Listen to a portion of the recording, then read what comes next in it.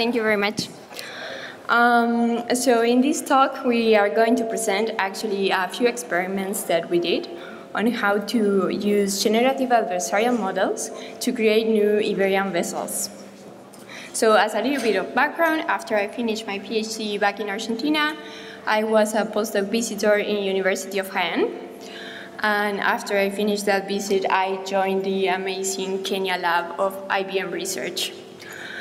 A little bit about the team. I like to say that it was an ambition crossover against archaeology, ML, image processing, and computer graphics. I was in the computer science department, but they already have existing research with their archaeological institute in the same city. So they have a lot of research around visualization for archaeology. They also have augmented reality for it, ML, and decision support systems. So it's a broad spectrum of research. We are only talking about one of it. So actually, the problem is like ceramics vessels are super helpful for dating archaeological strata, provide evidence on how the community worked in an economical and cultural level, and how was actually the relationship between different cities. This is super helpful for archaeology studies, but unfortunately, these ceramics are super fragile. Therefore, most of the vessels that archaeologists recover are broken, so they have to deal with a lot of fragment information. So the first approach was actually try to do registration and actually position of the fragments in a given vessel and try to say the family that they belong to. So when we start with basic augmentation protocols, such a fine transformation and stuff like that, we find out these generative adversarial models that can give us similar new samples that still behave in the morphological way of the same data that we were working with. So the idea here was actually giving 3D full vessels to the computer graphics team, and they can actually proceed with fractures algorithms with different realistic levels, so they can actually have the full vessel and actual different type of fragments. So the dataset was around Iberian wheel-made pottery. This was a huge win because we actually can use solid revolution because it was like physically the way that it was done. These are from several archaeological sites of the Guadalquivir River. It's in the south of Spain. We have a couple of thousand profile binary images of the contour of the vessels, and we actually have classification information that one archaeologist made based on morphological criteria. So if you see in the right corner, you can see the profiles that we actually have, and the other ones are the revolution solid done.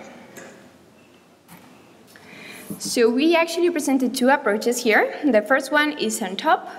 We actually tried to do generative networks with only 2D images. We were working with the profiles.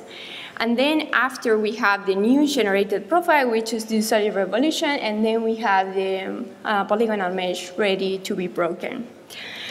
The second approach is a little bit more risky, but also super interesting. It's actually moving in the volume space. What if we have all our data already as 3D scan vessels, and we want the generated network to give us the whole volume, so we lose the post-processing part that we have to do the solid revolution.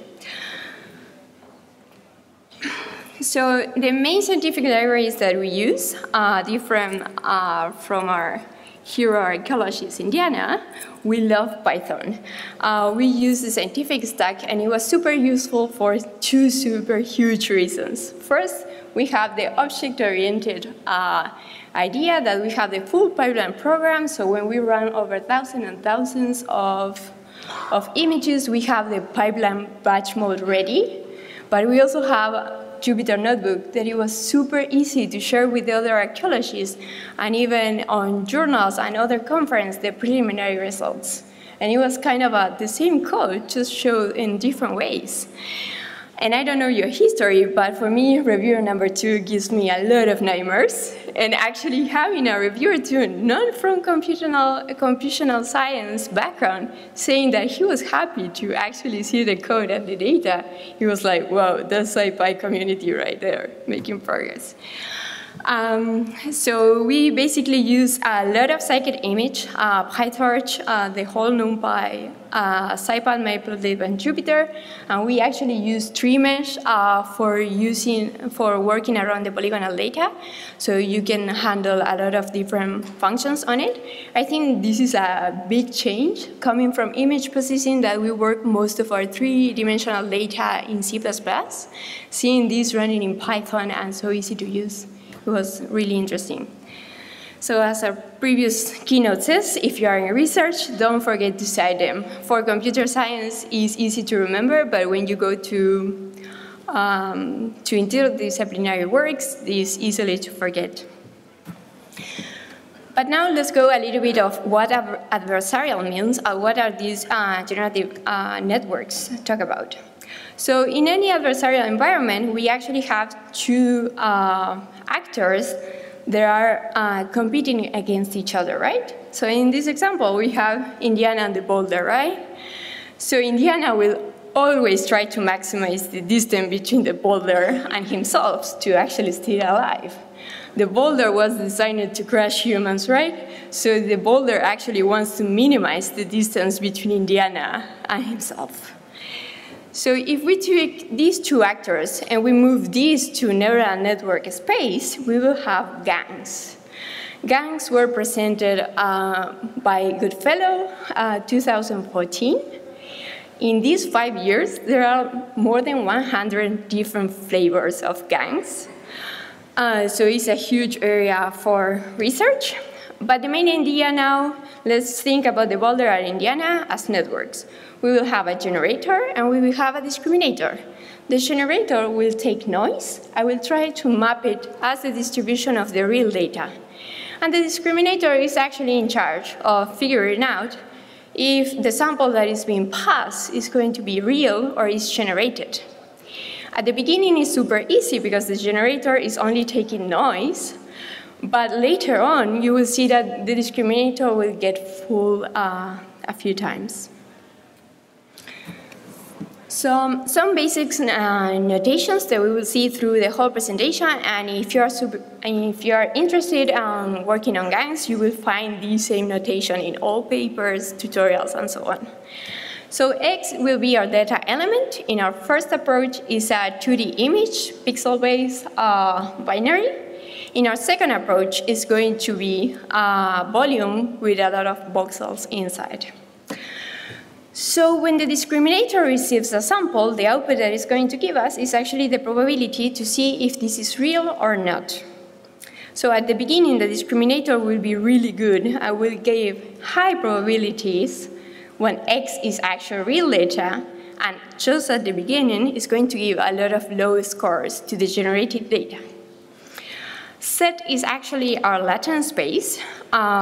So this noise vector actually is going to be passed through the generator, and the generator will be in charge of, from one-dimensional large vector, moving to the data space. This, for us, again, is images or volumes.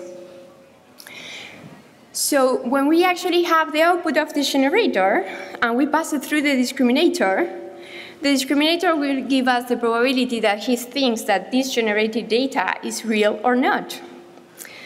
So the discriminator will always try to maximize the probability of correctly classifying real data and fake data, while actually the generator is trying to minimize the probability that the discriminator will find out that his output is fake. So this is the boulder and Indiana again in the context of GANs. So how do we actually train these type of networks? So if you're familiar with deep learning, the most common is training an autoencoder, a classifier, a regressor. You're always training one network. With GANs, it's a little bit more tricky because you actually have to be training two networks, and you should check out what type of information you're passing to each of these two networks.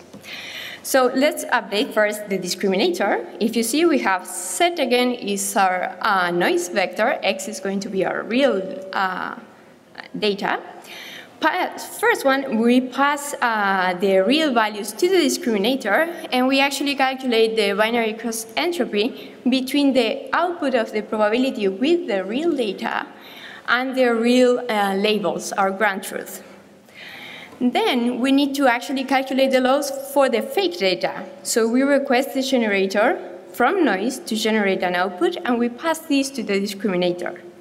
We calculate the binary cross entropy again, but this is based on fake. Then we take both of the losses and we update our discriminator. If we move down to the code, we will update now the generator. So here's the tricky part. The generator only cares to get their output samples passed as true, right? So we actually only need to compare against the true ground truth labels. So this is exactly what we're doing when we calculate the loss here. You will see is the fake output passed through the discriminator and the real labels. To the left, you can see the output of this generator in each epoch and each iteration that both networks are learning. At the beginning, it's super noisy because our latent vector is going to be noise and the generator is not trained. But you can see over the iterations at epochs, we are getting better and better results, and now we have a kind of profile vessels over here. So at the moment, we only speak about how was the training of these two networks. We didn't dig in the architecture of each of these two. So the discriminator is quite simple and well-known. It's going to be a convolutional neural net with a two-output classifier that's saying if it's real or not. But the generator is a little bit more tricky, or at least it's a little bit more new structures. So the generator actually has to move from a latent vector one-dimensional, and I have to map it to our data sample, for example, 64 by 64 in a pixel space.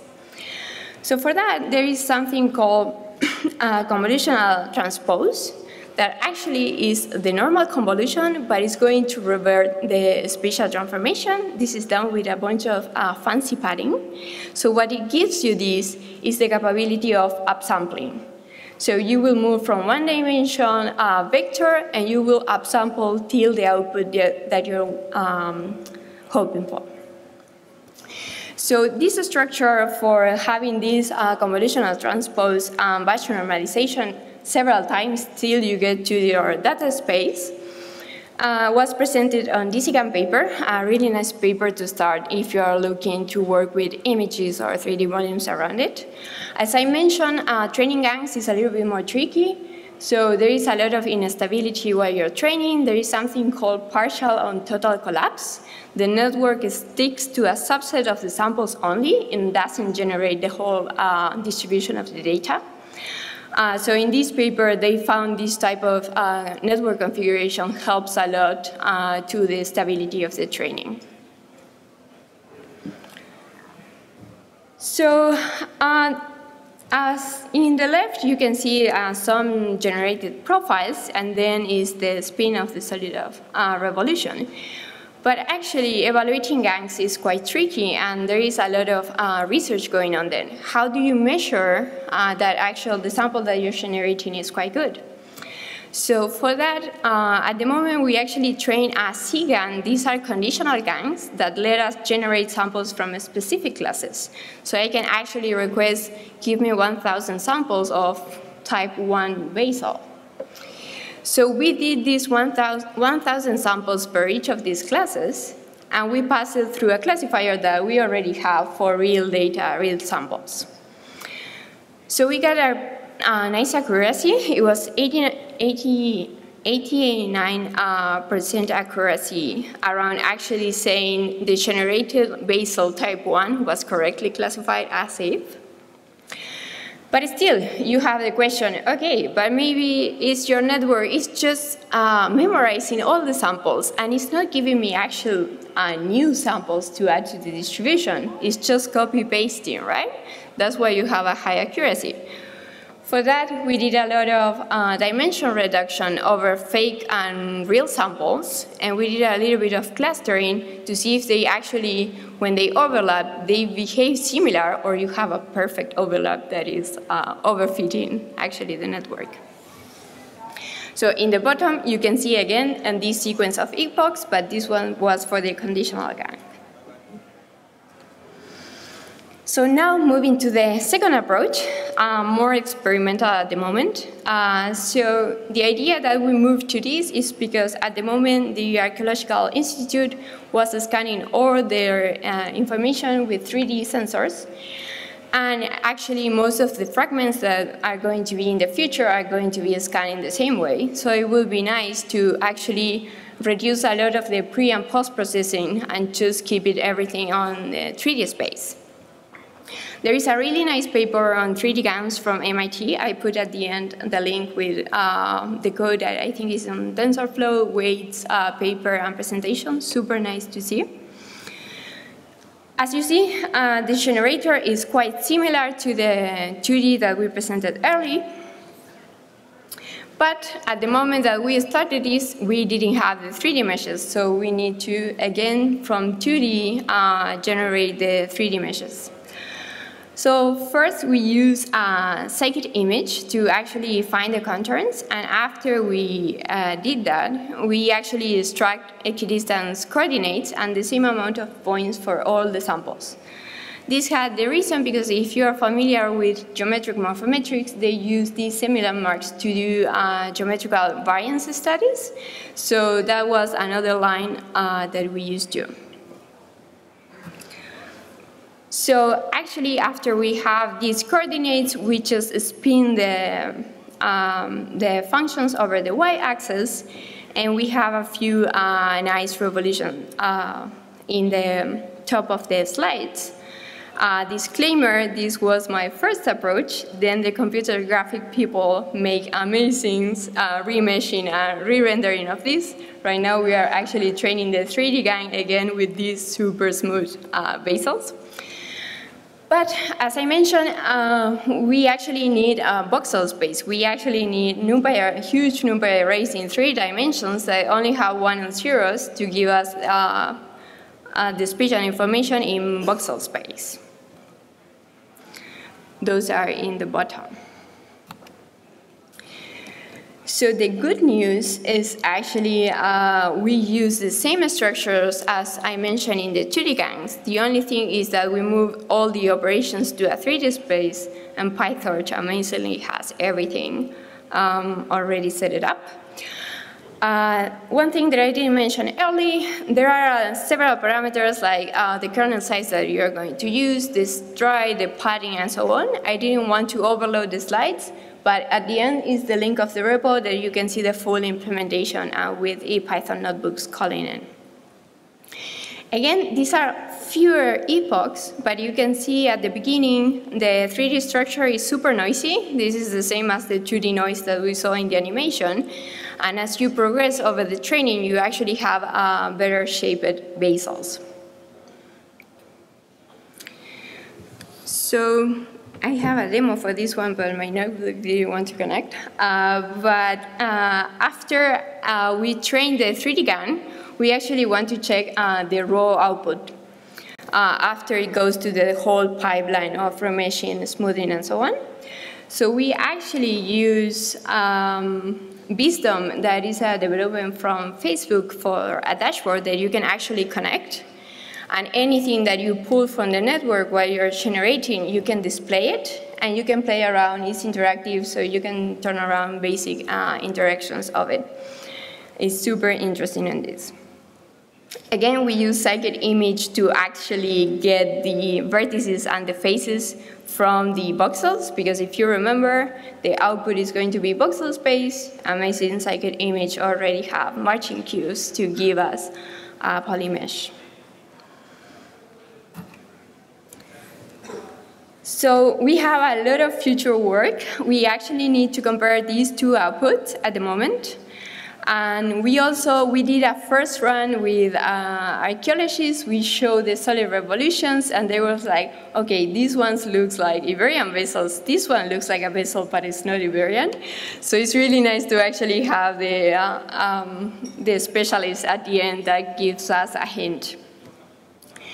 We are also really interested in variational autoencoders and 3D GANs, because we know that it will be super helpful if our archaeologists go to the site studies with only a camera and not a 3D sensor and can have similar output out of it. And we have one branch working on fragment classification. If you see, this was the first most easy fracture structure over voxel space. So we actually have the information of each of these fractures with different colors, and we have the full mesh. But the thing is, in archaeology, you will have tiny, tiny fragments, and you will have huge ones. So we actually want to provide what is the threshold of our solution. So anything below 5 centimeters, probably this network won't work, and so on. So we are benchmarking a lot around the sizes of these fragments. And I think also that is super interesting from archaeology perspective for us is actually texture information. We know that in these datasets we actually have texture about how the vessel was decored, and that talks about for what was useful. So I think it will be super nice to not only have morphological information but also texture on it. So some nice resources. GAN Hacks is going to give you like an easy read of the DC GAN paper, and it's going to tell you why you should use some architectures or how to initialize the weights. The 3D GANs papers is a great start, and in my repo you will find all this implementation plus these slides that are super heavy for the geeks. Thank you very much.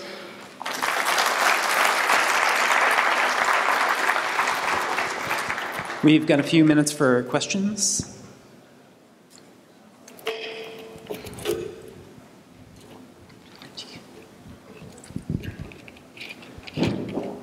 Hey, Celia, great work. Thank you. I was curious, there's some networks people have designed some mechanisms for classification, like spatial transformer networks that are specifically focused on doing stuff like transforms into certain space. So have you all thought about maybe if I train a GAN on this, is it better at those transformations, or maybe going in the other direction, like, you know, doing classification would work better if I first trained to be a GAN? Do you know what I'm saying? Like, how would those interact with each other?